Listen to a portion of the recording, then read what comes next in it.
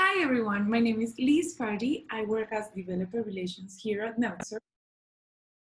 Hey y'all, I'm Adrian Estrada. I am the VP of Engineering at NodeSource.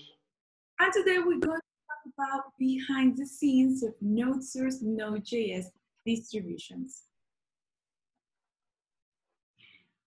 The agenda for today, we're going to talk about an introduction, then a little bit of history of how NodeSource got involved in this project, the process of how a new release is created in the Node.js side and also in the NodeSource side, the nuts and bolts involved, and some of the technology used to support this project, some very interesting facts, and some recent issues support, some traffic peaks when there is a new release, and how you can get involved, and conclusions at the end.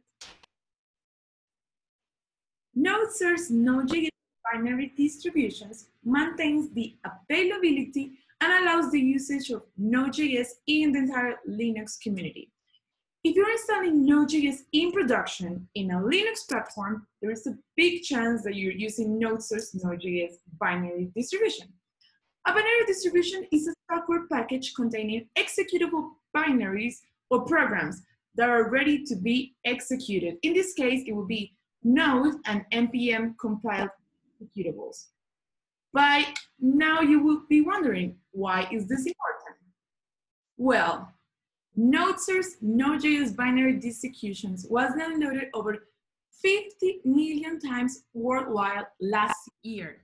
That is 50 million times people have been able to use, learn, interact with Node.js thanks to this project.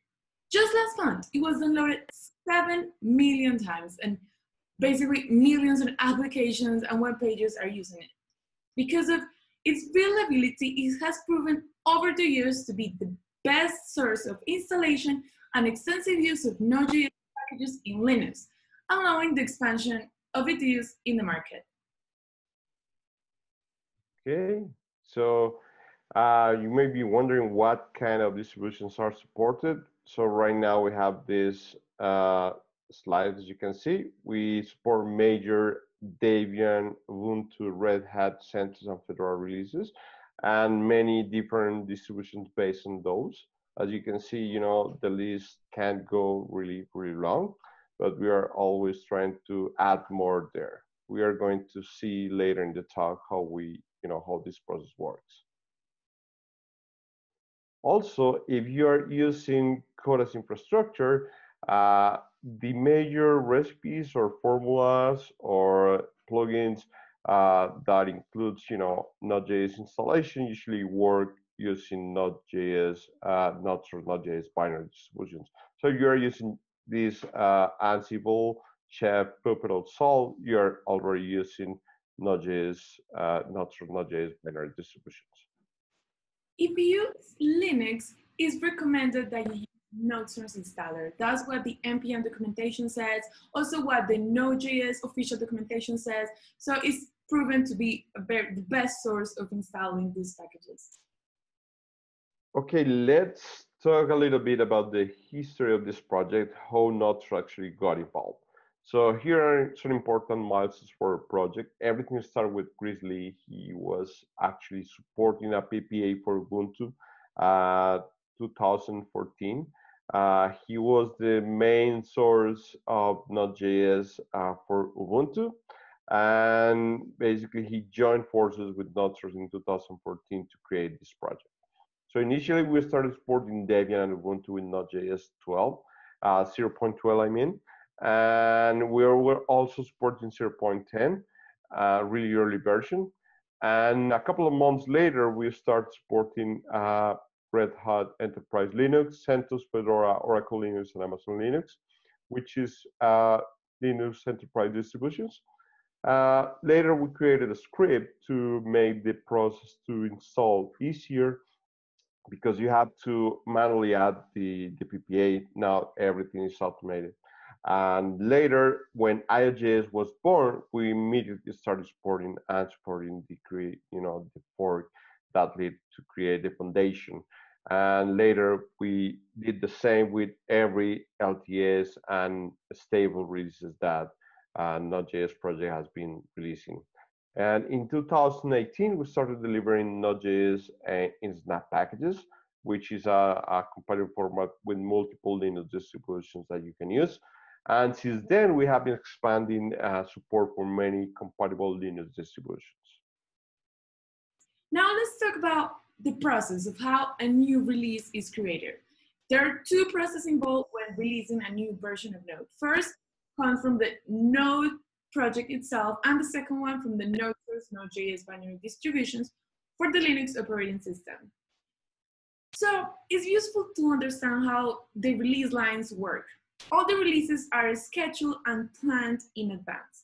There are three stages on a version of Node: the current, LTS, and the end of life.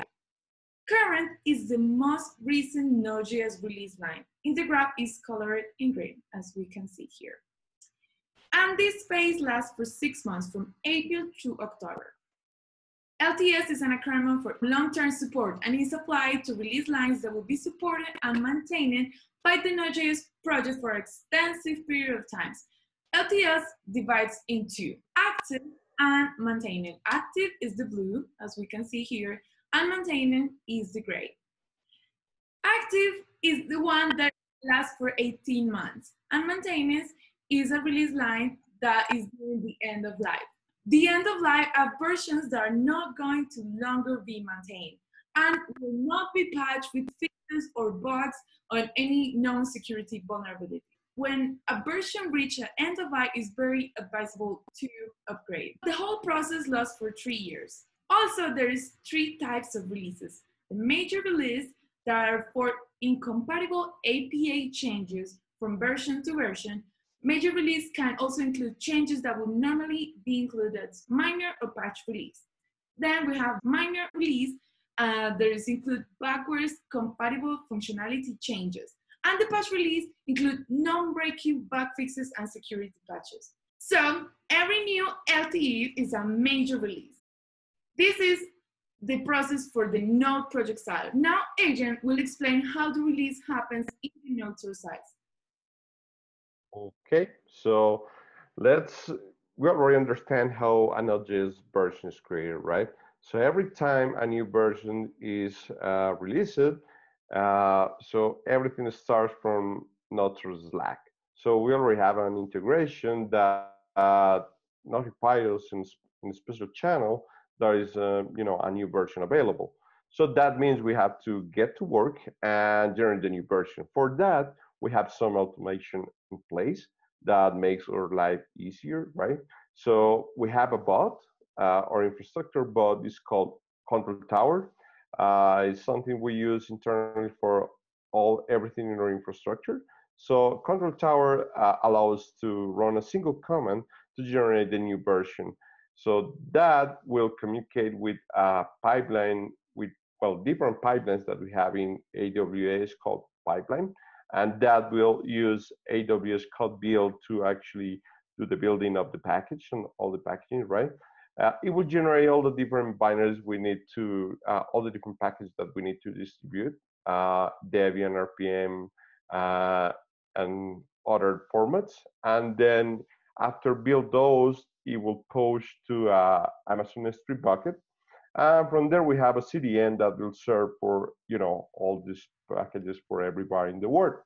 So that's how it works actually. It's a semi-automated process with a lot of automation involved. Okay, now let's see some very interesting statistics involved in this project. The total downloads of the binary distributions last year, 2019, was over 50 million times. And the total downloads from this year, from January to May, is 27 million. This graph is the download by month in terabytes. 1 terabyte is equal to 1,024 gigabytes. In January last year, it was downloaded 44 terabytes of binary distributions. That is a lot of data. There is a very clear rising tendency of downloads. And this year, the downloads are even greater. In just 1 year, the increase was about 85% of downloads. And in April, as you can see here, it hit the peak of 100 terabytes downloads. Again, this is like a lot of data.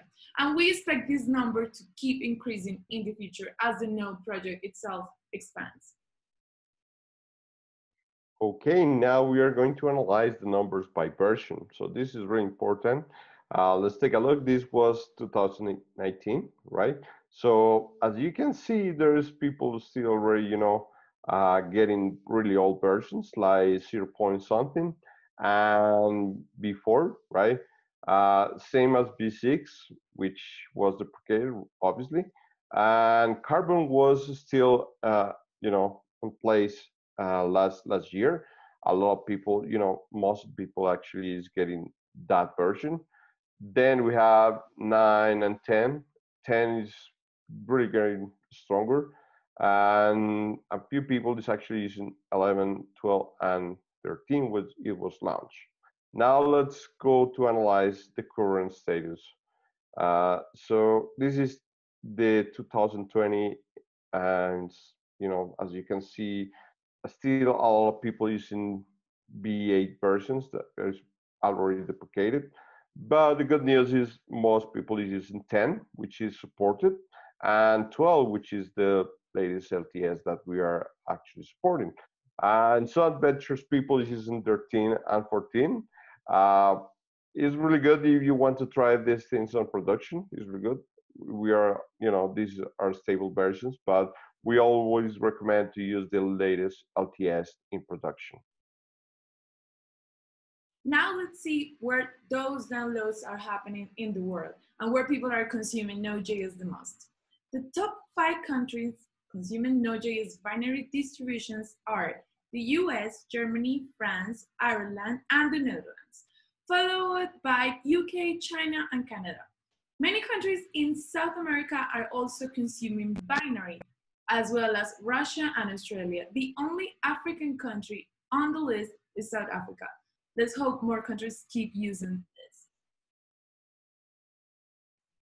Okay, so here we have some recent distros that we started supporting. So Astro Linux, Linux Partus, MDE, and latest Linux Mint, Boss, PureOS, Triskel, and as you can see, many compatible distributions. We are always expanding this list. We are always looking to add more distributions, and you can request support if you want. Later, we are going to find how.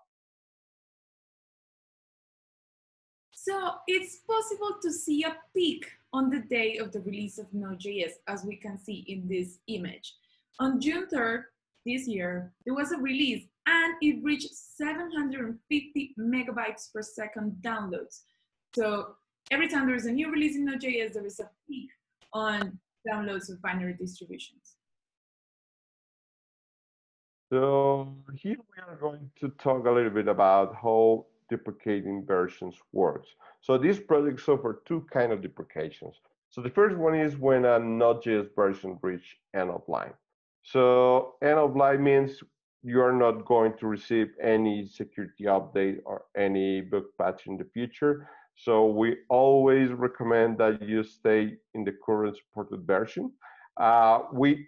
One thing that is important to note here is that we do not remove the old packages. So even if you are using a pretty old version of Node.js, you can still keep using NodeSource Node.js binary distributions. But the other process is when a Linux distribution goes end of life. So basically, your Linux distribution, your operating system, is no longer receiving any update, any security update or support. So that means we always recommend to keep in a proper maintained version of your operating system. So still, we do not remove the old packages. So even you are using a really old not Linux distribution, then you will get support to get those Node.js packages. Okay, but even if you're using a pretty old version, we try to warn you, right? So please update your Node.js, or you will see this thing when you're installing the Node.js version that you are trying to install. So we present this deprecation warning, and we make you wait 20 seconds so you can read the message and realize that maybe you should be updating your Node.js version. So as we can see, there is a lot of people that are using versions that are no longer supported. Actually, last year, there was about 5 million downloads of Node.js versions that were no longer supported. And we want to launch a campaign that is upgrade your Node.js version. So here's what we have for the future. So we are going to start supporting Flatpak packages. It's a new way to distribute packages for different Linux distributions. Actually, it's a very good idea. So we are going to start supporting this format. Also, we are going to work to support SUSE Enterprise, which is a major Linux distribution that is no longer covered by our Node.js distributions, but we are going to work to get that done. And as usual, we are going to continue to expand the compatible distributions support. So if you want to have a distribution supported, you can go directly to the project, and Liz is going to explain how to get involved. So how can you get involved in this project? There are many ways to contribute. First, you can go to this link. This is the repository of where the project is hosted, and you can submit an issue, comment an issue, or a pull request, and it's mostly related to supporting new distributions, to upgrade the distributions, or to create and update scripts to download a certain distribution. Another way is to keep updated the documentation. If a new version or a distribution changes, it should be updated on the docs as well. Once you submit an issue or a pull request, suggestions could be made to keep compatible with the rest of the distributions, and submissions are always welcome. If you collaborate with this project for a few months, you can ask and you can be included in this repo as a collaborator. Some conclusions. Using NodeSource Node.js distribution is the best and most recommended way to install Node.js in Linux for production environments. NodeSource has been able to deliver Node.js fresh to your Linux system via your package manager within hours or even minutes, not days or weeks, of the formal release by the Node.js project in many convenient forms. And as I already repeated multiple times, NodeSource continues expanding support for new packages, formats, and distributions. This is really important because we want to support more people using Linux to have Node.js in production. Also, we are looking for more community involvement in the project. So the majority of our scripts are open source. And as you can see, there's a lot of activity in the repo that we just mentioned. So please come join us and be part of this big effort to support multiple Linux distributions in production environments for Node.js. Thanks for watching our talk. We hope you enjoy it. I hope with this talk you can understand the magnitude of this project and you're willing to collaborate. Also, these are some of the NodeSource channels so you can follow us. Okay, thank you very much for attending this talk. As you can see, there is a big effort from the NodeSource to actually bring Node.js in production in Linux distributions. So help us to reach more people and support more use cases. In NodeSource, we really care about the Node.js community, and we created a new platform dedicated to Node.js content, news, and updates in one place. This is divided into 4 sections: video, blogs, Node.js binary, which is the talk we just did, and community, where we're going to celebrate key people in the Node.js ecosystem. You're welcome to explore, read, and be a part of this project. Thank you. Thank you very much. See you in the next one. Bye.